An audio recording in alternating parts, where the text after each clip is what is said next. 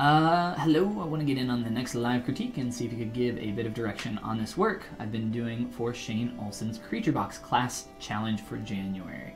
I've heard about this, but I don't know exactly what it is, the CREATUREBOX challenge.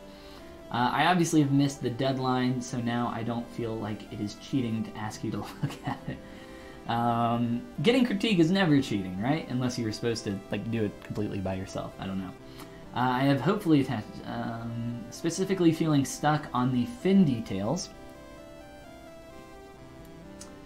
and would like to know how to go about creating these spiny bits without having a mess of geometry on my hands. So for this, that's what we're talking about. Any other tips or pointers you have beyond that would be greatly appreciated as well. I don't know if I'll be able to respond live as I'm typically at work, but I do think you are here. But no worries if you cannot respond. Again, for people that are joining us late or won't be able to be here for the live critiques or see your stuff being critiqued, everything goes up on the YouTube channel later, so no worries there. I think the first thing, before we kind of get to our fin, proportionally, I think you're pretty dang close. I think there are just a few things like scaling up. Turn on local sim. I just see some proportional differences, like your boots probably need to be a bit larger. Do we have polypaint on this or anything? No. So your boots probably need to be a bit larger. I think your hands are an appropriate, or your arms are an appropriate size, but the fingers feel a little kind of all over the place. I would try to define and plane these up a bit better. Maybe coming through with something like a pinch brush and starting to define some of these planes a little bit more. I think that would kind of put you in a good direction. What I often do for fingers, so if we're kind of thinking about the most basic shape, I try to make the tops of my fingers a little bit harder, a little bit sharper, and I try to make the bottoms a little bit softer and a little bit more round. So it's this idea of what's called straights versus curves. And this is just something that's a really good kind of general thing to do everywhere. It's one of these fundamentals for creating nice and clean and appealing shapes. So if we're looking here at the inside of your gloves, we're kind of getting like this dip in. I can see this curve running through here. But whereas in the concept, look at this line here for that inside portion of the glove, that silhouette. It's just pretty much a straight line. So if we can straighten this up a little bit, make that nice and clean through there. And then on the outside, you get this nice kind of really clean curve running all the way down. We start to get this really nice shape. So we got this straight on one side and a curve running down all the way on the other side. And it also creates this cool silhouette with it running into the fingers or the hand or whatever he's holding.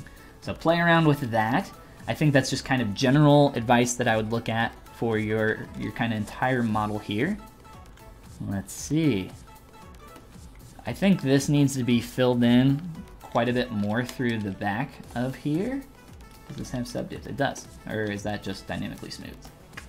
Dynamically smooth, no problem.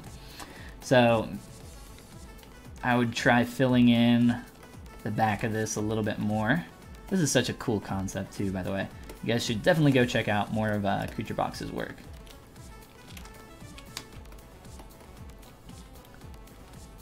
And his neck, his like head and neck are definitely like, what's the word? Jousting forward. His head is like pushed forward quite a bit more. You can just tell based on the angle of that neck there. So from like the 3/4 view, which is what we're kind of looking at here, it's actually even less than a 3/4 view. Awesome, that looks great. Look at the angle difference here. So if I draw out my transpose line for that, and then if we look over here, whoops, see the difference in the angle between those two lines? So pull that neck and head forward quite a bit.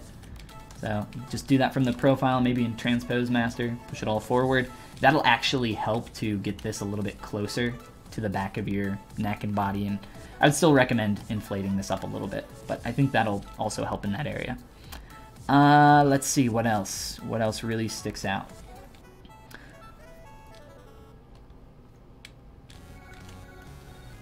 I think if you did not see the stuff in the beginning for talking about like secondary forms and stuff for or wait, it was this one.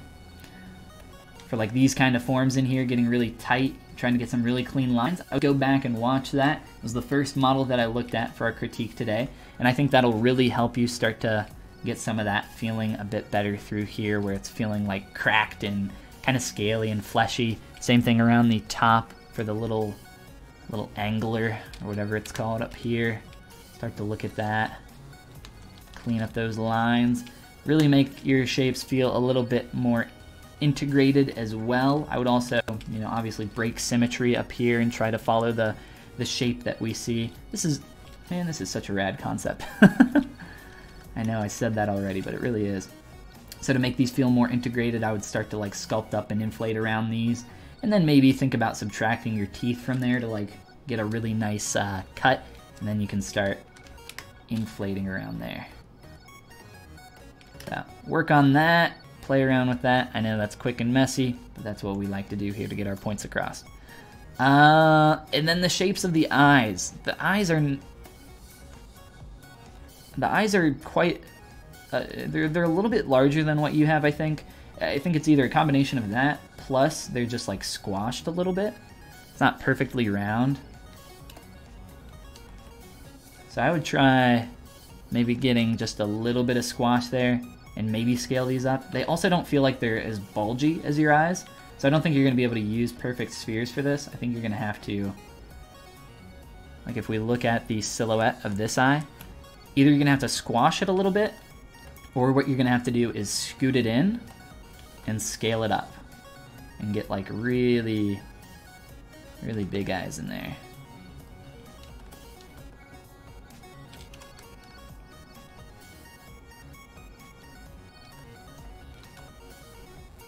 So I'm just looking at the silhouette here, kind of judging on that. So look at that. This angle feels a little bit weird to me as well. For that slant, I would try pulling out that bottom area a little bit more. Kind of feels like it's tilting down a little bit too much.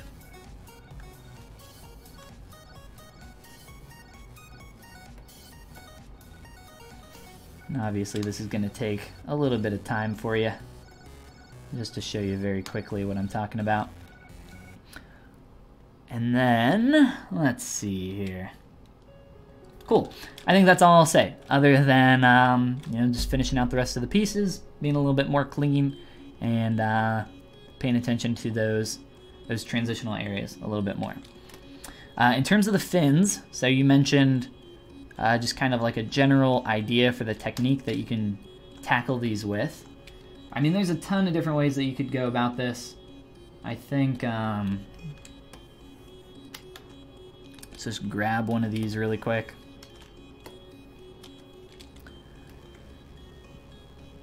Obviously, again, think like integration stuff.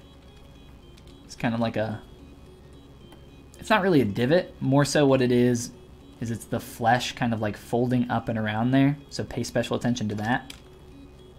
Whoops. So kind of think about those areas as well. And then for the actual fin, let's see, what do we got? What do we want to do here? I think to start, I'm going to run a Z-remesh on here. I'm going to turn off half. And you know what? I'm going to do a 0.1 remesh. So as low as I can possibly go. Look at the silhouette of this shape versus what you have here as well. So it's like pretty much just a singular curve running all the way up and through there. So where this kind of connects, you kind of want that to continue to feel like it's flowing up and into there. So what I'm going to do is first change the shape here, change the direction.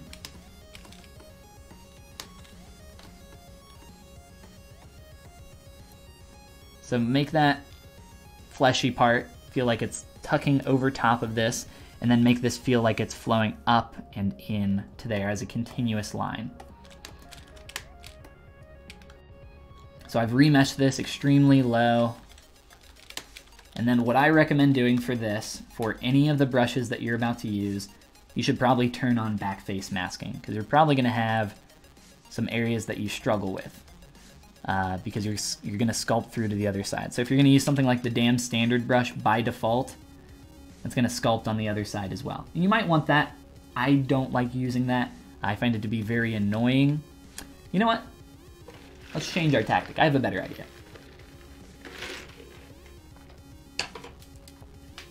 To an ore, it's a weird perspective, I think. The one closer is much bigger than the other. Yeah, there's definitely some stuff being cheated here, and it might be cool to actually play with the scale and make one a lot larger than the other.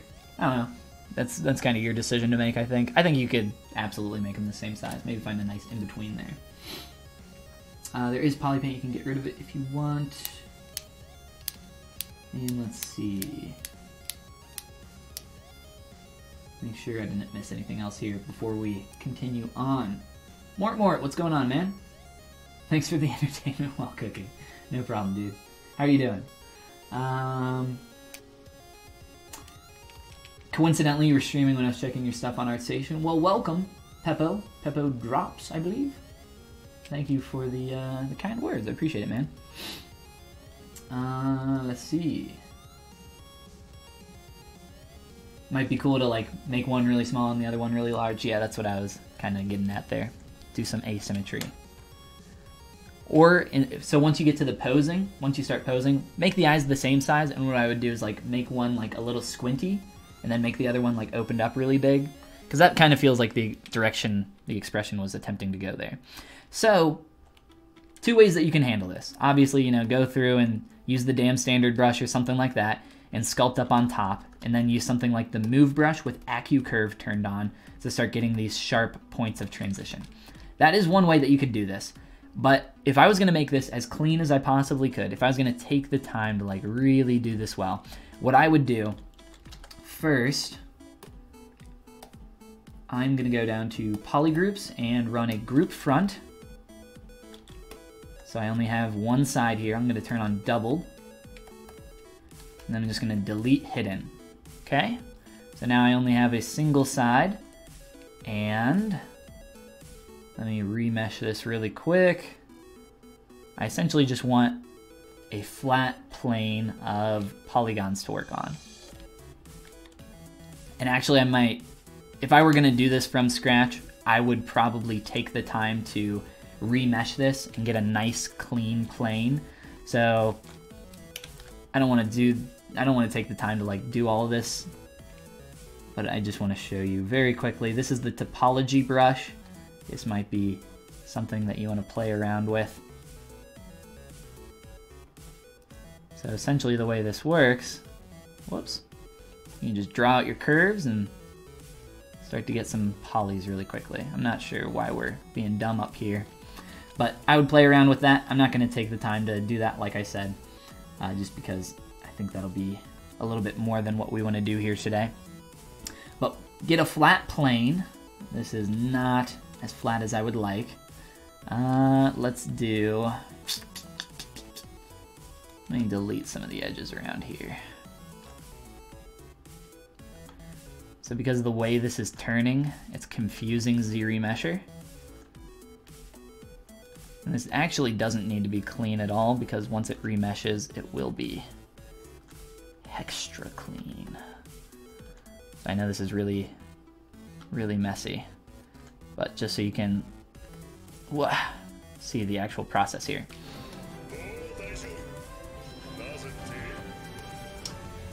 ZPalQM83, thank you for the follow there, I appreciate that. So I've just chopped off a bunch of stuff and now it's dirty, so I'll run a group loops to clean up the edge very quickly. And then I'll run a Z-remesh as low as I possibly can and hope that the topology is good enough for our demonstration.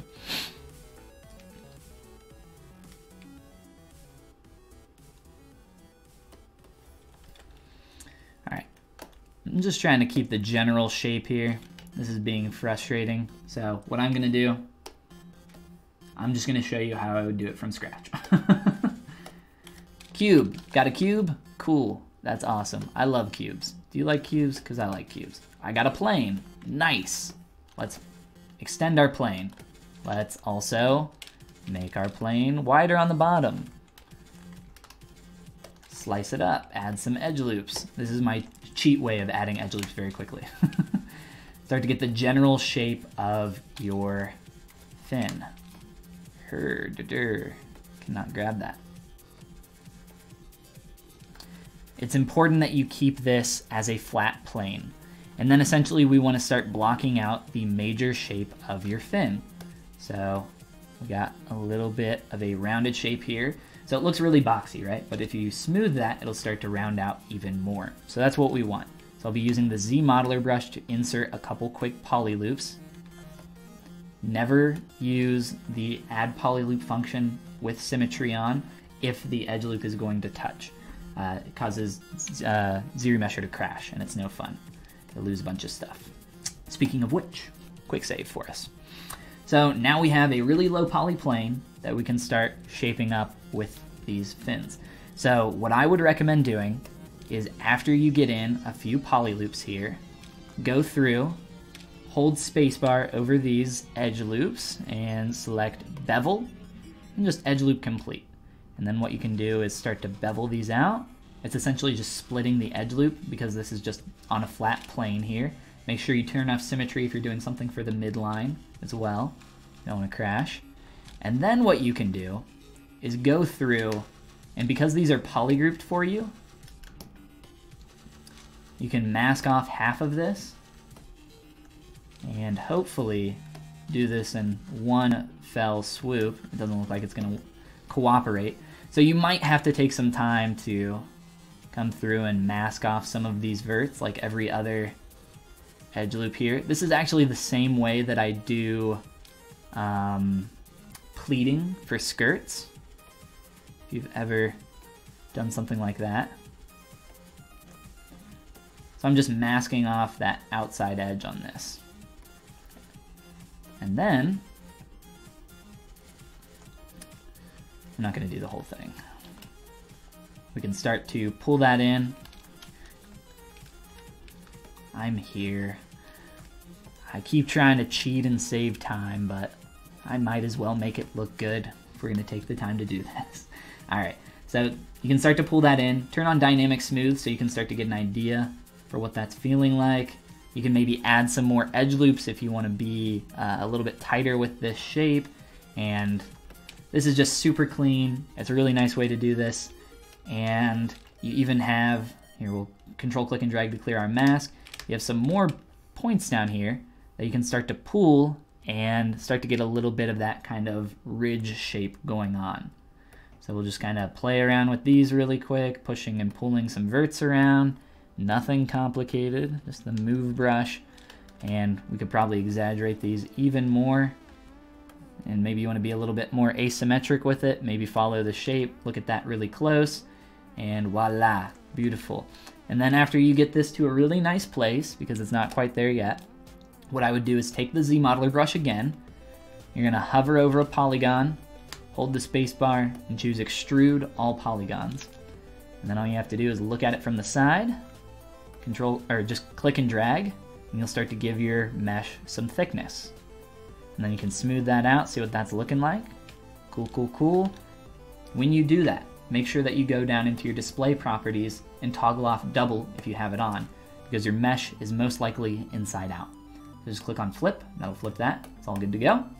And now from here, you can add some subdivision levels, continue sculpting on this with all your other sculptural brushes, and get that as close as you can there. Maybe you can pinch this up more towards the top. If you want to get these really strong, like bony landmarks for the fin, what I would recommend doing is using something like a curved tube brush.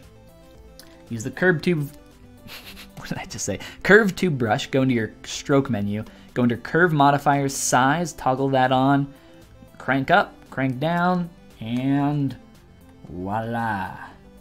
You have a bony piece of geometry that you can start inserting on here. Maybe we can play with that a little bit more, and maybe we can go into our, let's see, where is it? Curve functions, and I'll turn up my curve step a little bit. What that does, it makes it take less steps so that there are less polygons, less chance for it to kind of mess up and get a little wonky there. And then after I insert a few of these, here, let's just make it its own separate subtool. You can play around with cleaning this up. Maybe you can keep that as a separate mesh. Maybe you can blend it in on top of that later on. And I think that's pretty much it. That's kind of how I would handle these in the cleanest way possible. I think that'll be a good way for you to kind of get started here, play around with those few tools. I think you'll be well on your way to creating some super clean geometry for your fins. I would probably, you know, after I shaped this up and got it even further, I would just dynamesh these all together, and then I'd have like these bony kind of landmarks here, maybe just like 3 or 4 of these kind of running through.